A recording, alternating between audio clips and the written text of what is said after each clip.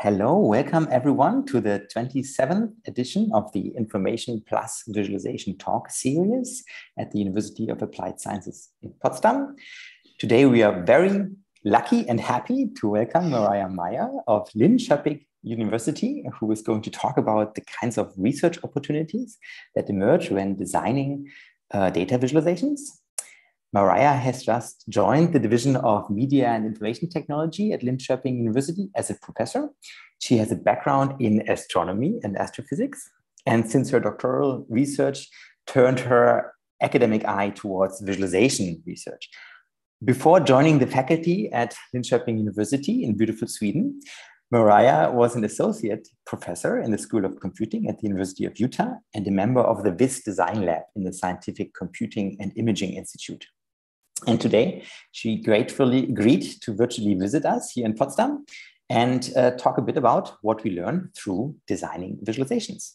We will now start with Miriah's talk, and then we'll have probably plenty of time for Q&A afterwards. If you have already questions, feel free to use the YouTube chat, which I think should be somewhere there, if I recall it correctly. So please make good use of that.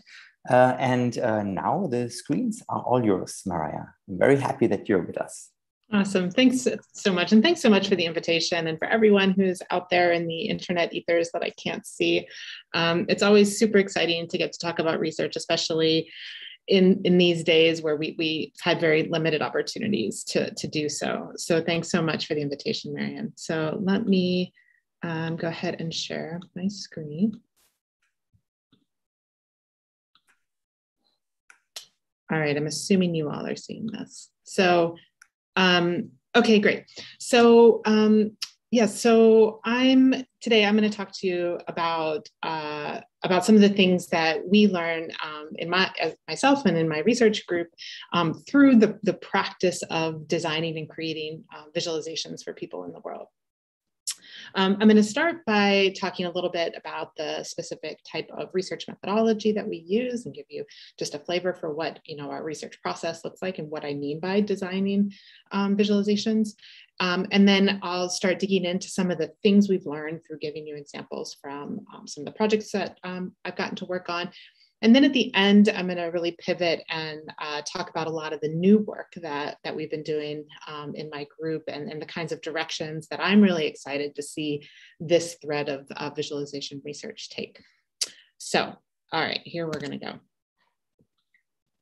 Okay, so my research is very much on the applied side of visualization in that we are designing tools with and for people in the world. The outcomes of many of the research projects that we do are actually bespoke tools. You see sort of an example of some of the ones that we've created here. And they're tools that are really meant to help specific people who are working on specific types of analysis problems in the world. So as I briefly mentioned, we use a pretty specific research methodology that we call design study. This is a method of inquiry in the visualization research community that's become pretty standardized. About 10 years ago, myself and my colleagues, Michael Settlemeyer and Tamara Munzner, proposed this definition for a design study, which is that it is a project where you go and analyze some sort of real world problem. So working with real people on real data is a necessary part of this process. So you really go and analyze and understand like what their challenges are, how they're thinking about the data, what they want to do with it. And then from there, you iteratively design a visualization system to support your collaborators in working with that data. We validate the designs that we create in the wild. So we both iteratively get feedback on prototypes, but also deploying tools back into the hands of the people that we're working with is really important. And this is a way for us to validate the kinds of tools and designs that we're developing. And then this notion of reflection as a way for us to sort of bubble up and come up with what our own insights and knowledge contributions are that we've learned along the way as visualization researchers is a really important part of this process as well. That's how we make contributions back to the research community. Now, since we proposed this definition 10 years ago, there's been dozens and dozens and dozens of published papers that have made use of design study. So it's a growing and vibrant aspect of visualization research today. And there's also been quite a bit of theoretical work that's come about to help structure both the process we go through in a design study, but also to inform the kinds of decisions that we make and how we might go about validating those decisions. And then also for us even to think about what does it mean to do rigorous and trustworthy research in this very design-oriented, iterative, messy, complex type of inquiry method. So there's a lot of theoretical work now that also underpins the ways that we do design study in the community. But the thing I really want to stress about design study that I think is sort of the thing that makes it a different type of inquiry method from other approaches to Viz research is the sort of immersive, deeply collaborative nature of it. So at the heart of design study is really about working with people in the world who have data and trying to really deeply understand the ways that they think and to incorporate that kind of understanding into the designs that we're coming up with. So this notion of immersion is really important. And in fact, many of the students in my group go off and do field studies for 3 or 6 months at a time. And I'll talk about some of those projects as we go along in this talk. But the thing I want to talk to you about today is sort of given that context. I'm really interested in this question of how do we use design study in visualization research? Like, what are the things that we learn about, and what's the kind of knowledge that we as Viz researchers can acquire from this methodology? And there's sort of 2 ways that this is really being used in our community. And the first one is using design study as a method. And by this, I mean, is that we are designing visualizations through the study of the world. So we immerse ourselves, we deeply understand our collaborators, and that understanding is what allows us to then design new visualization techniques and systems. But there's a second way to think about how we use design study, and that's the notion of research through design study, which is that we study the world through the process and the practice of designing visualizations. And so in this talk, I'm going to give examples of both of these different approaches. And we'll start with, what does it mean to use design study as a method?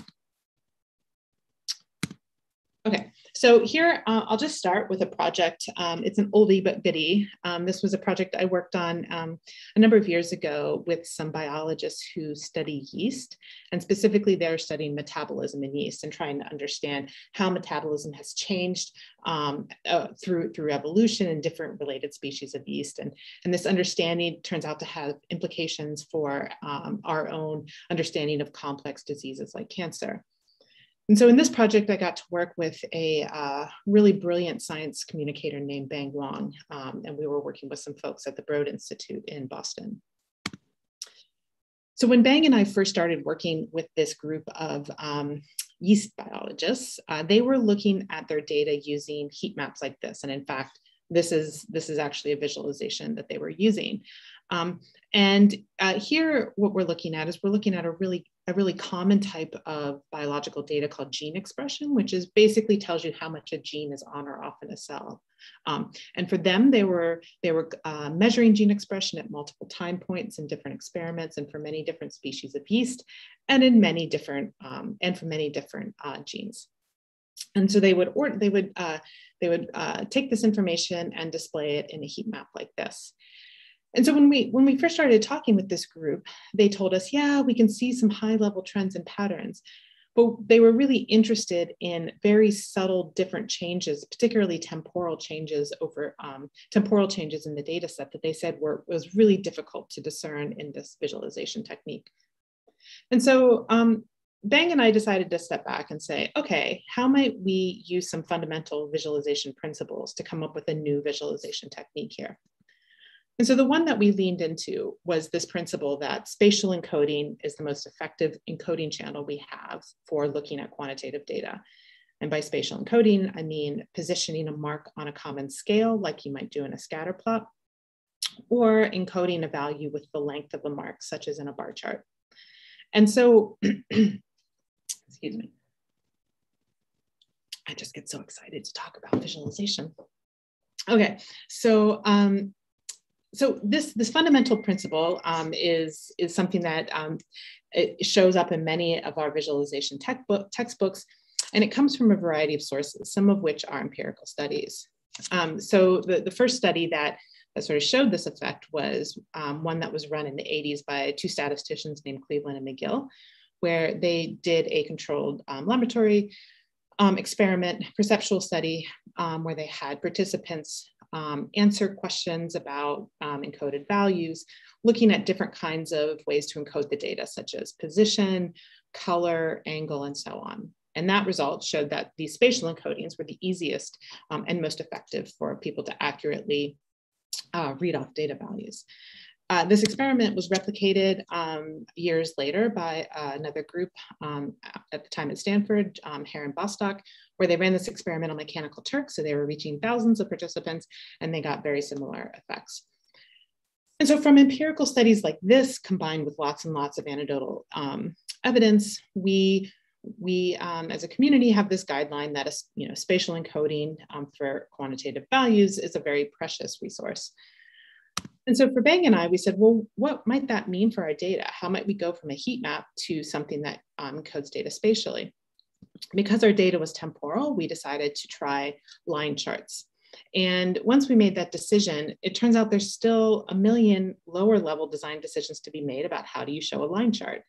And so we went into Illustrator and mocked up, a couple dozen different ways of showing these line charts, and we printed them on a poster. And when we looked at them, it was the one that I'm showing here all the way on the right, these filled frame line charts that to us, the nuanced shapes and the nuanced differences in the different time series really popped out.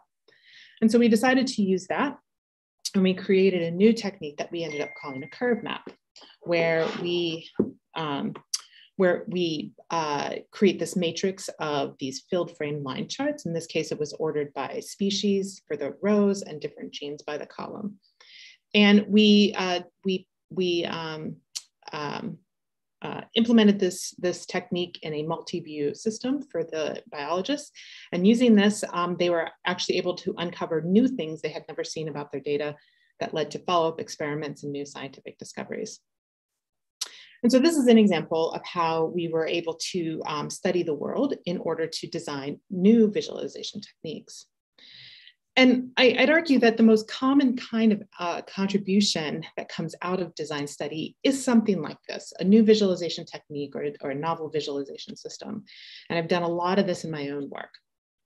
So another example would be something that we call a connectivity matrix, which is looking at patterns of paths within complex networks using an adjacency matrix style technique.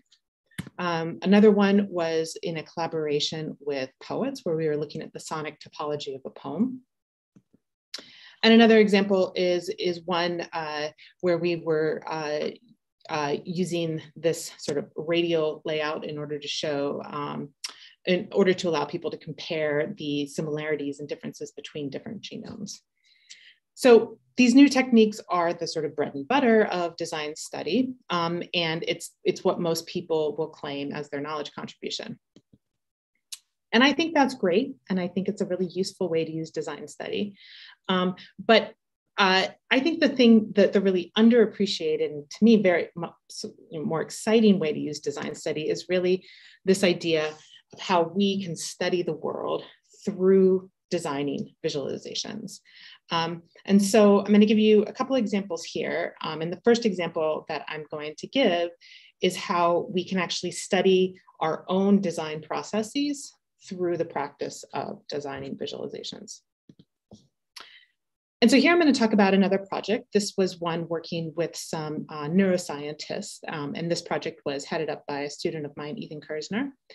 And these neuroscientists, they work in a really interesting part of biology where they work in something called connectomics, which these neuroscientists and connectomists, what they want to do is actually reconstruct the wiring diagram of the brain at the neuron level.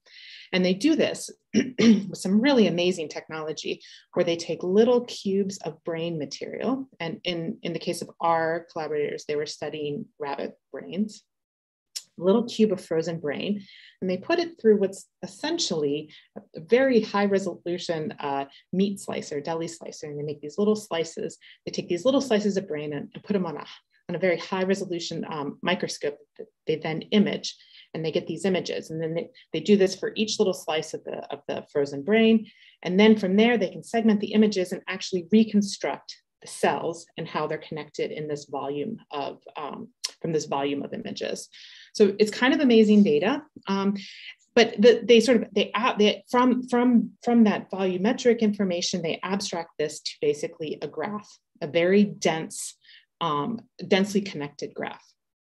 So the challenge Ethan had when he started working with this group was they were really trying to understand the kinds of frequency of different types of connectivities between different sorts of cells. And so when Ethan started working with this group, he'd go to one person in the lab and interview them, and they'd say, here's the really interesting specific problem I want to work on, or I think you should work on. And then he'd go to another person in the lab, and they'd be like, no, here's the really interesting problem to work on. And after several months of this, he was having a hard time really understanding what was a good opportunity for him as a Vis researcher to come in and design new tools. And it was about that time that we, in our research group, read a paper that had come out from a group in London, where they had conducted a design study with energy analysts. What caught our eye was their use of participatory workshops in that process, and specifically early stage in the process of trying to uncover visualization opportunities. And in their paper, they report on just how effective these workshops were in getting consensus about what the interesting problems would be for the designers to tackle. And they got this consensus in just a few short days. And so we were super compelled, and so Ethan went off. He designed and then ran a creativity workshop with our neuroscience collaborators, and it was a huge success. Not only, in a single day workshop was he able to uncover some really interesting visualization opportunities, but all kinds of like squishy stuff happened too that was really important for the collaboration, such as giving our collaborators agency in the process, having them also trust us more with the directions we wanted to go.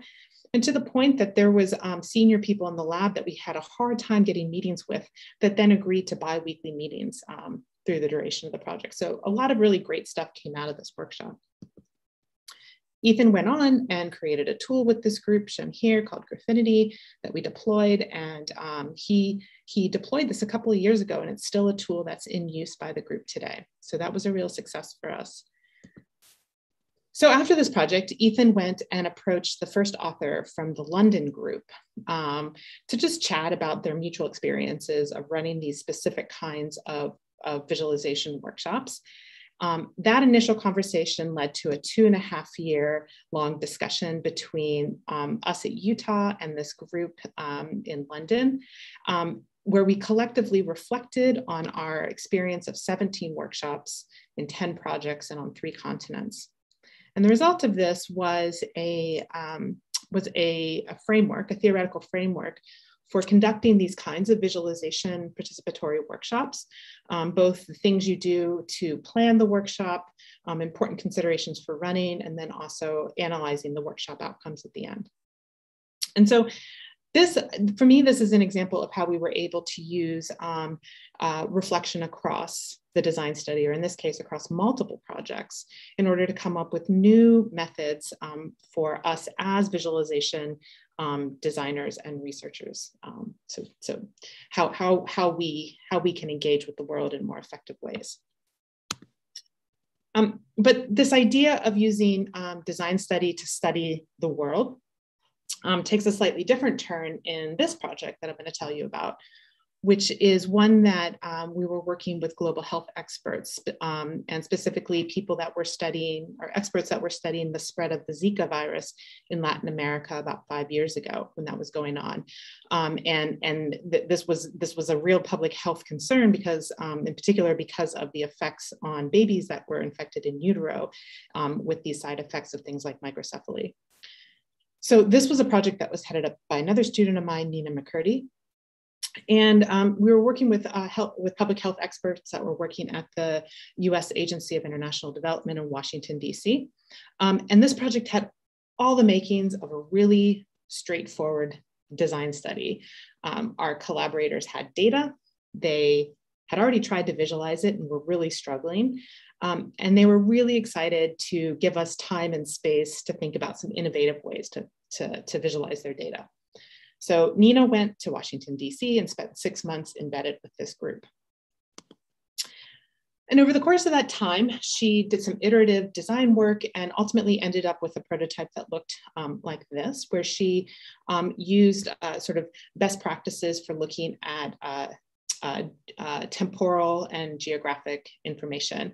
And so she designed this tool to really look at both information about the spread of the Zika virus, coupled with information about different resources that the international community was sending to the region to help combat the spread of the disease. Now, at the end of her field study, she got feedback from multiple different types of stakeholders on this tool, and all the feedback was overwhelmingly positive. People said that this was a really, really nice tool for looking at the data that they had. But when we tried to actually get our immediate primary collaborators to use the tool in their day-to-day work, they were really hesitant. And this really surprised us. But Nina spent some time and really dug into this hesitancy. And what she uncovered was, even though the tool is a good representation of their data, the data was not a good representation of what these experts knew to be true about the spread of the virus on the ground.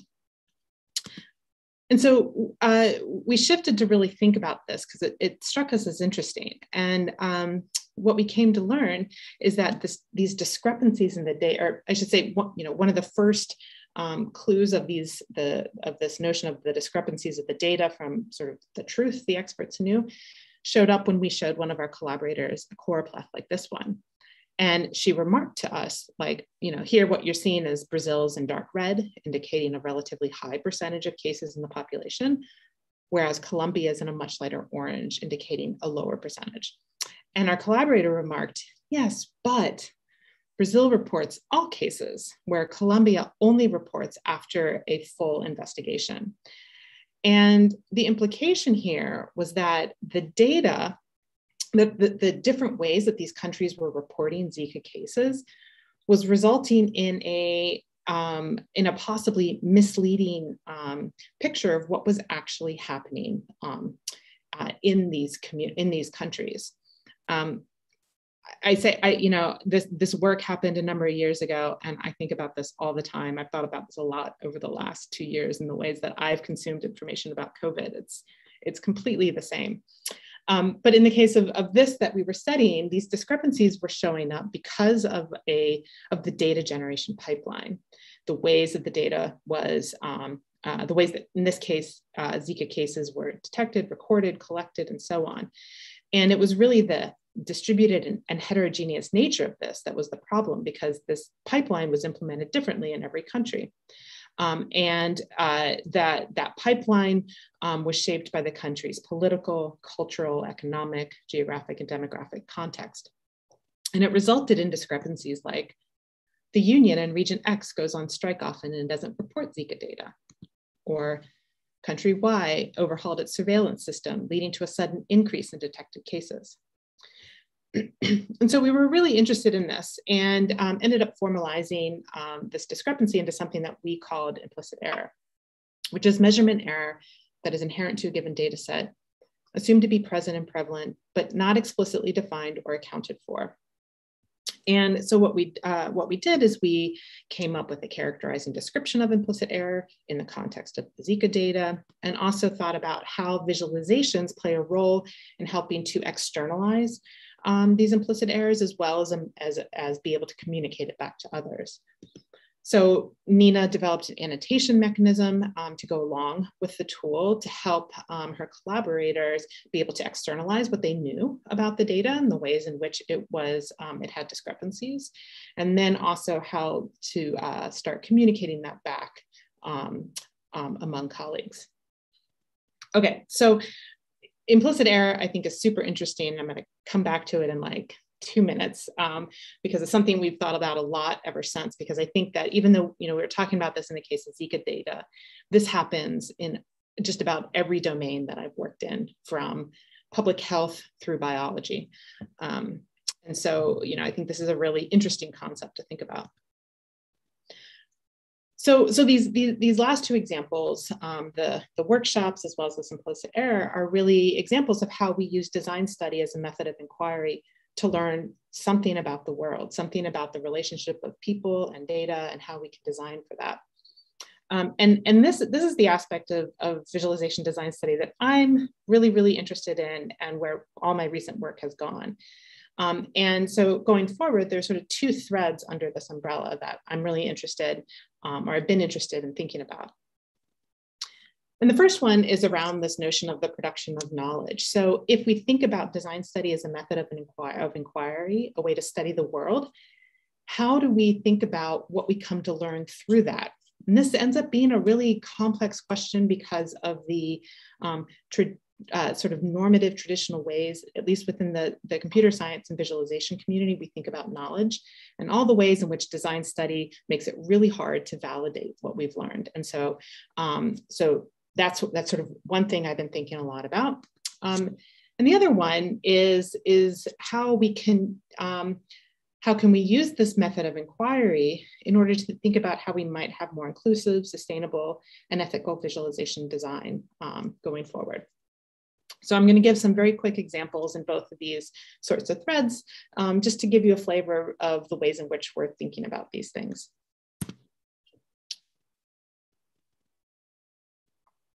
Okay, so under this production of knowledge. So we've been doing a lot of reading recently in feminist theory, and so I know this overlaps a lot with Marian's research, but maybe other people on this call or on this Zoom chat as well. But really what we've been intrigued by is this idea of thinking about knowledge as this very entangled, emergent thing that happens through through interactions with many different things, people, technology, history, power, culture, and how we might start to think about what does knowledge and insight and contribution mean when you think about it all as this sort of entangled mess of interactions. And so we've been looking a lot at feminist theory as a way to help theorize around what does visualization insight and the insights people get from visualization look like from these lenses. And specifically, one thing I think is really interesting is how are we as Vis designers then implicated and entangled with the kinds of things people come to learn through using our tools. One way that this is played out is in some recent work that we've been thinking about called data hunches, which is really a reframing of implicit error that I was just talking about with Zika data, and thinking about discrepancies in data, is to instead apply a more critical feminist lens to that, and to think about what are the hunches people bring to the analysis that they do. We argue that in most, all visual analysis of data that people know something about, you bring a lot of intuitions about, how to read that data, like what ways is the data an imperfect representation of the reality you care about? And from this feminist lens, that gives us an opportunity to think about those hunches as first-class citizens along with data, and that these are all different perspectives on the thing we care about, which is the thing in the world we're trying to understand. And so in this work, we talk about hunches from this perspective, and then we talk about a design space for how we might externalize hunches in a visual space, and then also communicate those back to others. Another example was a really fun project that we had just this last year. It was at the Alt Viz conference, for those of you that were at IEEE Viz, where we wrote about how we became increasingly uncomfortable with the community's use of the word chart junk. Maybe none of you have heard of chart junk, and I would be so grateful, but it's a term that comes from Edward Tufte, who is an oversized figure in the community. But as we start to sort of, as a research community, we've sort of adopted principles and terminology from places and sources that are themselves loaded with baggage and opinions and bias that we as the community may not value, and chart junk is one of them. And so we sort of dug into the writings of Edward Tufte and looked at how this, where this term came about from. It was really in what I would consider a political manifesto meant to elevate statistical approaches design over designerly approaches, and the sort of implications of our community for continuing to propagate those kinds of ideas. And so here we had a manifesto where we were saying, let's not use chart junk, let's use more precise terms. And then Daria, the first author on this, she also did some performative maintenance art in actually getting rid of chart junk that you can find at our website, chartjunk.art. It was a really sort of fun project to work on. And then the sort of last example in this sort of space I want to give is some more work that we've been doing and really thinking about how do we make our design process transparent and open to others. And so we've been experimenting with what it means to collect an abundant collection of artifacts from our design studies. And here's an example of a interface where one of my students worked on to supplement a paper that was meant to give people access to all of the design artifacts that she collected over a 3-month field study. And so from here, we've been thinking about how these artifacts might help to paint a picture, tell a story about an emergence of the insights that we come to and how we can use that to expose that to others.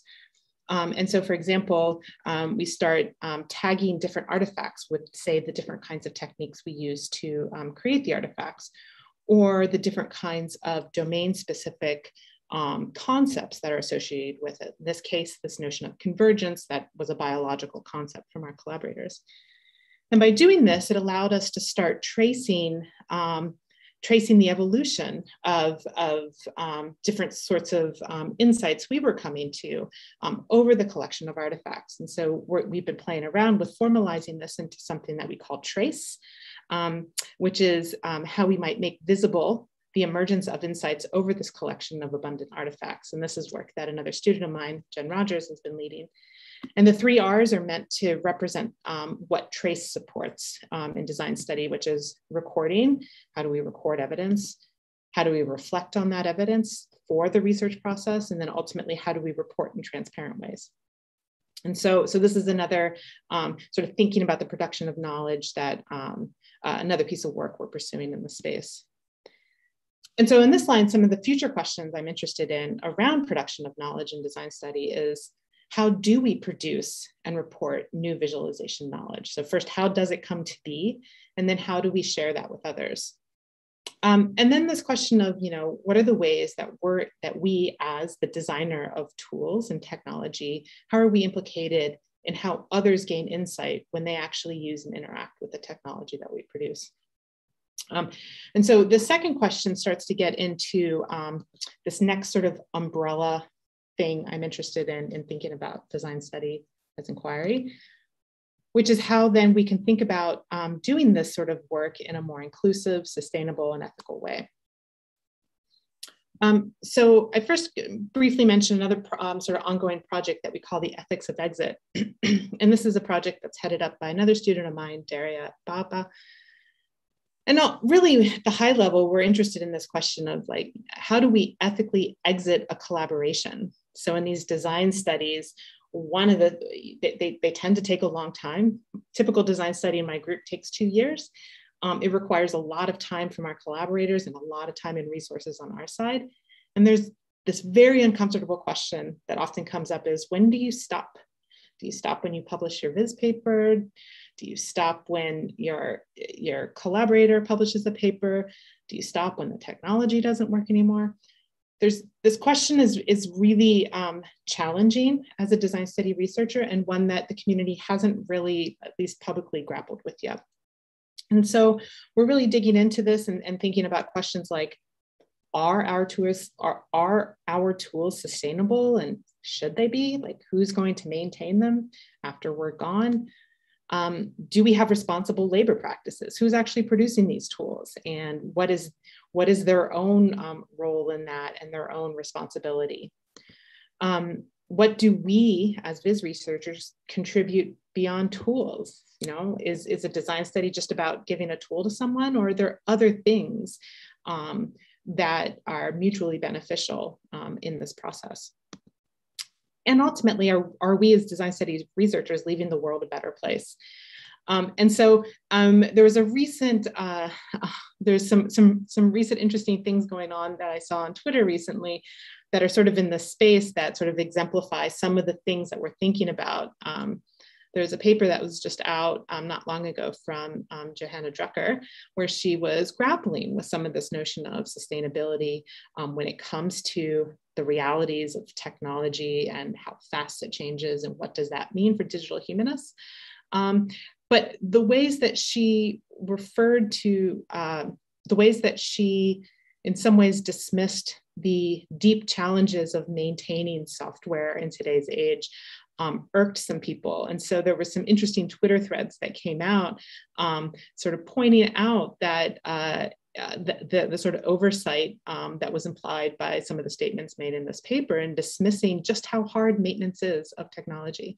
So I think there's these questions around, you know, what is maintenance? What should we be maintaining? How do we do that? How do we do that ethically? I don't know how to do this, but it's something we're thinking about, and we're talking to a lot of people right now to try to figure it out. Okay, not figure it out, try to provide some guidance for how we can balance these competing constraints. And so then the last project I want to talk about is also some recent work that is also thinking about the notion of sustainability and what does that mean for the things that we're designing. And this comes from a project, a multi-year project that we had in indoor air quality. So, and this project headed up by another student of mine, Jimmy Moore. And so let me step back for a second. Indoor air quality. It turns out that the air quality in your homes is often much, much worse than the air quality outside your home. This is invisible, but you know, so many things we do contribute to poor air quality in the home. Things like candles. Here I am in Sweden, and it's like candle season. Every time I see candles, I'm like, oh, the air quality. Every time we cook, it produces huge amounts of particulate matter. Every time you vacuum, which is something you should do to improve your environment, also causes poor air quality. For most of us, this goes unnoticed, but for people who have respiratory diseases or things like asthma, indoor air quality is a really big deal. And it's something that until we've recently had access to low-cost sensors, it's been really hard to understand, how is my indoor air quality? And so in this project, we were working with 6 families who were asthmatic. So either the parents were asthmatic and or they had asthmatic kids. And this was a project that we worked on in Salt Lake City in Utah.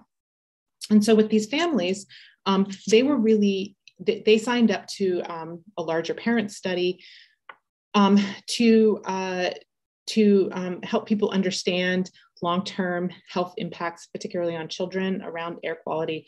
And they were willing to let us come in and deploy air quality sensors in their home, which is what we did. And so we developed a system that networked together 3 air quality sensors that we placed around the home, along with a real-time tablet to look at particulate matter counts on a 30-second resolution. And also we developed a variety of ways for people to be able to annotate their data streams, including using Google Home Assistant. And so we had to modify these sensors to get them to network together, but ultimately we deployed this in our 6 homes. And these families lived with these air quality monitors for about a year, along with these tablets, so they could get access to what was going on in their home. And they learned all kinds of really interesting things. And so this project ended up being a multi-year project for us. And it started with these field deployments that I was just talking about. And here we learned a lot. We did multiple interviews across these deployments. And we learned a lot of things about the benefits of deploying these systems, the ways in which people could use their personal data about their environments to do things like self-experiments and so on. But ultimately, our goal from this deployment was really to learn enough about what people wanted to do with their data in order to design a more sophisticated visual analysis system for them to really be able to answer their questions like, should I open my windows? Do I need to get a new furnace? These sorts of questions, which they couldn't answer from just a real-time display. So what the problem was is when we actually attempted to redesign our interface, we realized that from the feedback we collected during the deployments was really just on how people used the existing interface and how it might be improved, but didn't really get at how would they actually go about operationalizing these questions they had into sort of more sophisticated analysis that they could be doing on their data. And we really struggled, and ultimately we found ourselves in this challenge of we needed a way to observe them analyzing their data so that we could come up with design requirements. But we needed design requirements to design the tool in order to observe them doing it. And so we struggled with this for a while, and ultimately we ended up designing a new method that we called the data engagement interview, where we brought an analyst onto the interview team in order to provide real-time visual analysis capabilities during an interview. And so we went back to our participants, we took a year's worth of their data and we sat with them along with this analyst and prompted them through engagement questions about what are they interested in learning about, how might they, what might they want to do to their data, or what might they want to see in their data in order to answer that question. And then the analyst would quickly do that analysis on their data and present results. And these interviews were just amazing. First of all, in exposing that people engage their data in ways that we were totally not expecting. And they had a lot of fun doing it. And so as we were analyzing the results of these interviews, really interesting things popped up. And the first is that people were really playful. We had got, as visualization researchers, we had assumed that people were going to be very goal-oriented. I mean, after all, these were parents with asthmatic children who wanted to understand their home environment. So of course they were going to be goal-oriented in how they approached their data. But it turns out that in every interview, they ended up just having a lot of fun and being very curious about what they saw. And most of the sort of things they learned by just stumbling into discoveries. They would sort of see something in the data and be like, well, that's interesting. What is that about? What's going on? And so it was this sort of more serendipitous approach to engaging with data that really surprised us. But despite these interviews being fun and being productive, when we explicitly asked them at the end, would you be willing, if you had a tool that did all this stuff for you, would you be willing to use it? They were all still reluctant to say yes for a variety of reasons that you can read about in our paper. But this got us thinking like, what are the kinds of things that we should be designing as visualization designers? Like if we can't motivate families with asthmatic children living in a city that has very poor air quality to look at their data, then what hope do we have in really motivating anyone with their personal data? But the sort of success of these data engagement interviews also showed us that perhaps there's an opportunity here for us as visualization designers and researchers to think about not just designing tools, but designing more collaborative social systems. How might we scale these interviews into something like data clinics? What might that look like? How might that give more people more access to their data without the very resource-heavy costs of designing bespoke tools for different groups of people? And so that's one of that's another big theme of questions I'm interested in pursuing, which is, what might these social systems be for visual analysis capabilities in the world? How do we think beyond just designing tools? And then also, what are our ethical obligations to our collaborators and to our participants as visualization designers? And how do we just start to unpack the complexities around what we do and the impact we have on the world when we're putting technology out there? So, okay, so in summary, hopefully I've been able to engage you into thinking about design study as a really interesting approach and opportunity for us to study the world. They are beautifully messy, complex, entangled. They're wonderful and full of rich opportunities for us to learn from. But because they are all these wonderful things, they also don't fit in with our existing normative theoretical foundations that we have in computer science and in visualization. And so there's a lot of interesting work to be done in rethinking how do we, what are our epistemologies, what are our ways of thinking about knowledge and how it is produced in the world, and how do we do good visualization design work from these new lenses. So my pitch, if any of this sounds really interesting, I am building a research group, as Marianne said. I just started here at Linköping a few months ago. I have open PhD and postdoc positions. Please reach out to me if this stuff sounds compelling. And with that, thanks so much for tuning in. I'm happy to take any questions that people might have.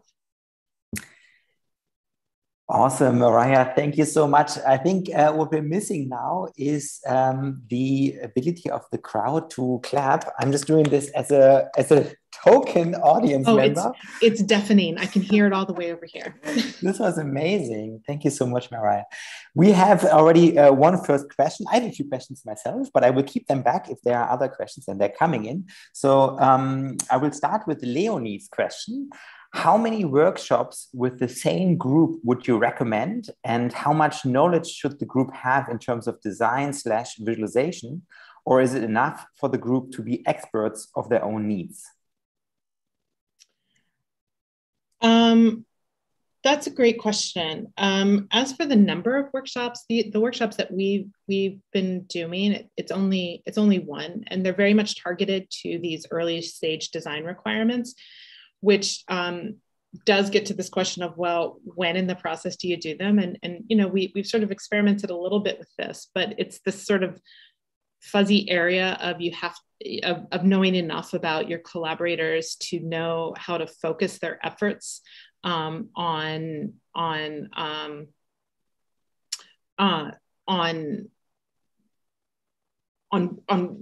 what's the sort of space of possibility. So you're not just talking about the whole, like anything that you could possibly do in, say, social science or biology. Also, an important thing is to know enough about your collaborators to know who good participants would be and who are the voices you need at the table. So for example, one of my students is at Duke University right now. She's doing a 3-month field study with sociologists there. She ran a creativity workshop, I guess about halfway through. At about 6 or 7 weeks, she ran one after spending 6 weeks there. And that was a pretty good time. So yeah, it takes some time in order before, you can't just run them in the beginning, but also you don't want to run them too late and waste all your time doing lots of interviews. All right, thank you. I will go to the next question. Tobias is writing here in the chat. Thank you for the great talk. A lot of the work showcased is very hands-on and immersive. What are some necessary yet hidden efforts that go into convincing and collaborating with external partners? Oh, goodness, that is it's a great question. And it's one that I kind of dread getting because I don't have a good answer. I mean, yeah, upfront, these design studies, they take a lot of commitment on the part of our collaborators, which is why it's so important that we finally start thinking about, like, is it worth it? But, the projects that I've had that have been sort of successful collaborations with domain experts, they're often people that you've spent a couple of months already sort of establishing a relationship with, a couple of conversations, and trying to understand, like, is there a good opportunity both from the Vis side and from their side? And I've found that people tend to be, the people that end up being interested in working with me and my group, they're quite open to letting us come in and immerse. And I think maybe I've just, this is where I fumble with this question. It's such a good question and it's so hard. And at the end of the day, I've just been very lucky and grateful that I've had lots of people come to me with problems and gotten to pick and choose based upon the ones that seem committed to letting us come in and work with them. Gosh, that's a terrible answer. No, I think it's fair. I think there's a mutual, I think, interest in the collaboration, and they have been lucky to work with you too. I mean, I think there's a knowledge exchange, right? And maybe, I mean, there might be more questions coming in. I will leave a bit of time for folks on the stream. But one question I had kind of goes a bit into that direction, because I love the idea of thinking of formats of encounter with different expertises, especially in like if we think of the creativity workshops, but also the data engagement interviews. In a way, it's a method for bringing folks of different backgrounds and expertises together to talk and do data and Vis. So I wanted to just hear a bit where you see that. Is it just of course, everything we do involves, getting around the table or whatever. But it seems to become more crucial, actually, that like basically managing and in a way planning and designing the conditions for these encounters. I don't know if you can elaborate. That's so interesting that you put those two things together. I hadn't thought about them like that, but that's such a nice way to think about it. Absolutely, yeah. You're right. It's different ways of bringing various people that are involved in this thing together. Yeah. And it is absolutely the thing that we spend more and more time, I spend more and more time in my research thinking about, and I mean, we have papers just on the workshop, we have papers just on this interview process, which I think is, for me, one of the things that's interesting is that, I came up in this sort of Vis tradition of like, it's the tool and the technique, but sort of being open to all this other interesting stuff that can come out and that we can contribute back has been a very welcome change, because now I go into design studies being like, even if there's no like fancy new visualization, there's something else we're going to learn about. Don't worry, there's something else that will come up. So in some ways it's relieved some pressure.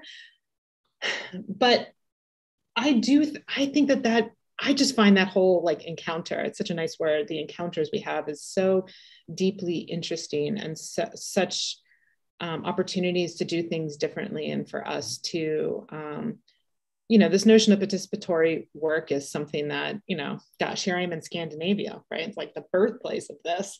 People have been thinking about this for so long. And we see this in the Vis community too. Like, there's a lot more work in this space happening.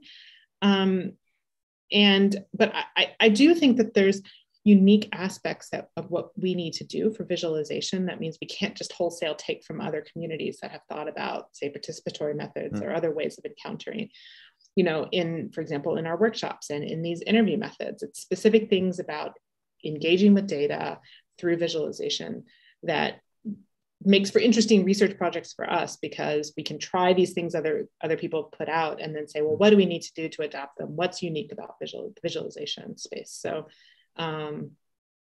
yeah, I think it's a good opportunity. It's interesting that you just mentioned also the Vis community, because that's actually what the next question is about, by Mark Jan, who asks, do you think reviewers need to change their expectations regarding contributions of design studies, or do authors need to become better in selling the diversifying visualization knowledge they produce? Yes. Okay. It's a great question. I think it's absolutely both. Yeah. As someone who's had papers that I think are brilliant, rejected, and been like, reviewers. That happened to you too? But also someone who's like reviewed papers and been like, you're sitting on a wealth of knowledge. Tell me about it. I think it goes both ways. And I think, there's some interesting conversations going on in the community too, around the sort of challenge of what we're asking people, particularly in applied and design-oriented Vis side, to do. Like now, not only do people, both reviewers and researchers, you have to be Vis knowledgeable, you have to be methods knowledgeable, you have to be methodology knowledgeable, you have to be a good writer. There's like so many things now that we're asking people to do well, that it makes it very easy to poke holes in work. And it also makes it very challenging to do all of it really well, because we can't be, it's the rare person who's a trained designer and software engineer and qualitative researcher. Like, who is that? That's like none of us. So I think, for myself, like having, struggling with learning all those things and how to do them well has also led me to perhaps try to have more grace when I'm reviewing and trying to recognize that this is difficult for all of us. So I think it's just a continual process. We need more good examples. Like I'm always looking for like the great papers that I can like use as templates and be like, all right, here's a great paper. What did they do? Like, how can we sort of follow, good practices here too? So I think finding those handful of good papers has also been really helpful for me for, being able to, what is it? Copying is the greatest form of flattery. Yes, we need good examples. And I think especially since the DSM paper, as it has become known, I think has opened the door for this other kind of research. I mean, that has been around, but also giving it a name and giving it maybe not a template, but at least a bit of a structure that one could follow or respond to in a way. I have one more question, and I don't know if anyone else is warming up. You don't see the typing 3 dots. I don't know if anyone else, but maybe it's the last one. We'll see. So you mentioned the different kind of data discrepancies in the Zika virus case study, and the kind of in your implicit error research. And my sense is that that lately this research is moving back in the data Vis pipeline.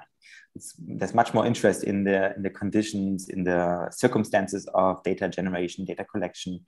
So I wanted to maybe ask you to speculate a bit, if you want, whether you see whether and how or where you see kind of the kind of potential for, I don't know, maybe it could be called interrogative data Vis that actually exposes that parts, or something that actually, I mean, I guess if you explicate the implicit error, it's not implicit anymore, but how, in a way, you need someone actually knowing that there is something like an implicit error, right? Like from the surface, we wouldn't have known that Colombia and Brazil reported the virus cases differently. So like, what's the role of visualizations as artifacts or visualization research in these earlier bits of the data processing visualization pipeline? Yeah, I love this question. And, Marian, I'll point to a lot of the work that you've done in the space of like applying sort of, critical thinking to visualizations, and pointing out that there's all these challenges with data in general that, at least in the Vis community, suddenly this year, at the Vis conference, people were talking about all over the place, like data is not neutral and data is designed and data is, it's a product. Like, what do we do about that? And this is where I think like, sort of being able to take those critiques and actually, I think visualization is this really interesting place for us to be able to communicate that, or like, or push people to view data as non-neutral and as only like, a partial perspective on something. And so I think there's a lot of opportunities for visualization to bring personal knowledge in. That was our whole data hunches idea, and sort of elevating that with data. I think that there's, opportunities. I know, you've written about, hidden labor, like how do we annotate, within a visualization system, annotate data to allow people to have those kinds of acknowledgements, like even just within a tool that sort of stays with the, like, there's all kinds of, I think, interesting opportunities that I think particularly visualization, like if you think about sort of data science or whatever more broadly, I think the Vis is where it's really an interesting place to think about how we can acknowledge the challenges or the problems with data, and then actually think about how do we expose that, sort of more visibly to the world. So it's what excites me right now. And so I think you're right, like, sort of showing the human touch on data all the way from the point it's measured through the point that we sort of communicate it, and showing that sort of like, if not with visualization, then what else? I think that was a closing statement, unless I actually just thought there was actually a small follow-up question from Tobias, but it really links nicely with what you just said, Miriah, which is, could you elaborate on the data engagement interviews? This seems like a great way to turn the data viz pipeline into a feedback loop. So I think it is that, in a way, that potential for the human touch of the data processing necessary before it's visualized or while it's visualized. I don't know. Can you say a few more words about that format or that method? Yeah, I mean, we really went into designing that method because we didn't know how to design the tool. But then, we discovered that or we speculate the method is actually like really useful for a whole lot of different things besides just getting design requirements.